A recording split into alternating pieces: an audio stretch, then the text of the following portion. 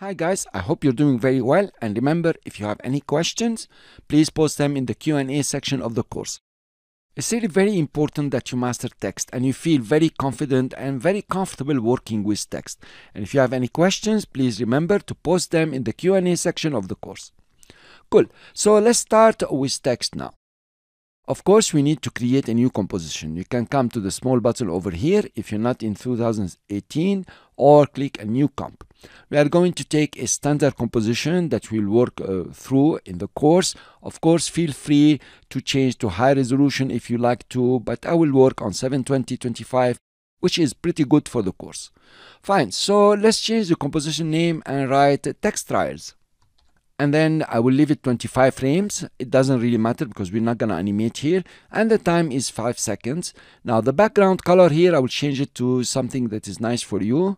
Okay, you can see it nicely. Click OK. And then I click OK to create the composition. Cool, guys. When you're working with text, the character panel and the paragraph panel are very important, and sometimes also the align panel. Now, for the purpose of this lecture, I will click on the character panel and take it outside so it's visible all the time. We learned that in the previous section. I will do the same for the paragraph panel. Let's take it out, just over here, bottom. Okay. Then I will come over to the character panel and stretch it down so we see everything. Okay, here you are. Notice what's happening in the character panel. Before you start putting any text, notice the font is Arial, it's narrow, the text size is so big, there is so many settings here. Well, this is not convenient to start writing new text, mainly in a new project. What I recommend is you always reset your character panel. Okay, please do that, because there are some settings here that are very confusing. So when you reset your character panel, it falls to Times New Roman and regular, and the font size is very small. You can immediately start changing this. If you click on the arrow next to the font name, you will have a list of all the fonts you have in your system. You can also add some from the type kit. Later on we'll see that.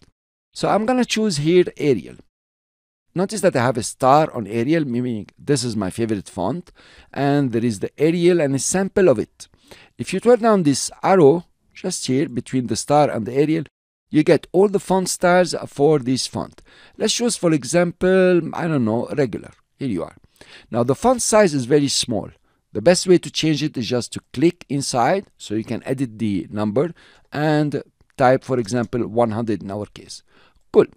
In the paragraph panel here, we can reset it if you like, okay, but I will leave it to center text. It's easier to work with center text. When I will start adding text, it's gonna use these settings and these paragraph settings.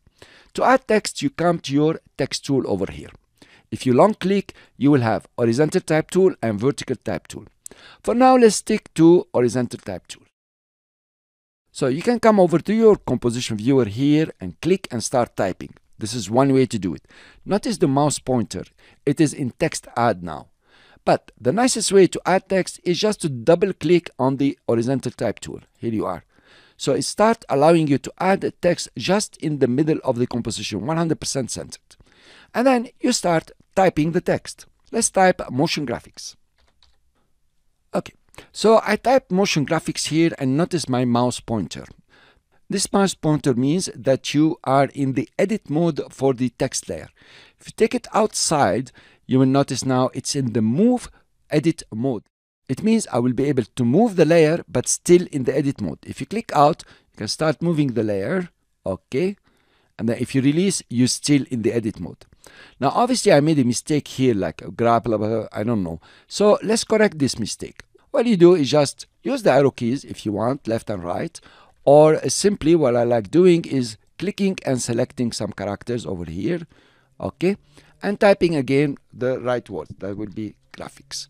Cool. I will click outside and position it.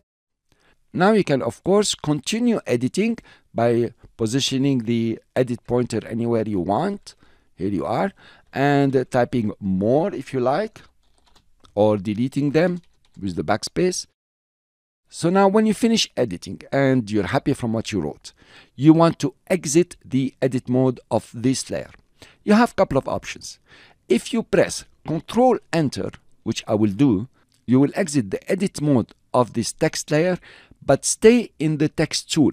So you can click anywhere now, here you are, and start adding more text.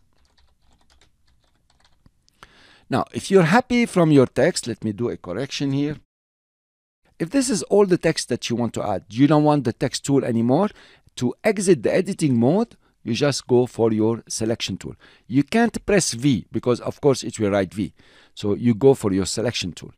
Now you have exited the edit mode and also exited the text tool. So you can click now and adjust your layers wherever you want them. Let's say now after exiting, you want to edit your text.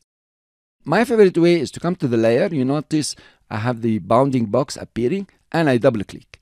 It will highlight and select all the text within the layer. Cool. Then I can highlight whatever I want, okay, or even put it in the middle and type more text, highlight another text, for example, and delete it. To exit now, I have the choice. I can press Ctrl Enter, or I will go for the selection tool. So to edit a text layer, just double click on it, and then you can click anywhere and start editing or using the cursors left and right, and if you like whom and you can edit your text. So it's pretty easy, pretty simple. So now you have learned how to add the text and how to edit the text and how to move the text layer. So notice what happened in the timeline. A text layer has been created. You notice the T for text layer, and it's actually showing you what you have written, and this is the motion graphic text. If you scroll down a bit, you will notice that you have text. This is the content itself, and you have the transform. This is transformation for animating the text layer itself. Within the text, you will have several options here that we will see later on in the course.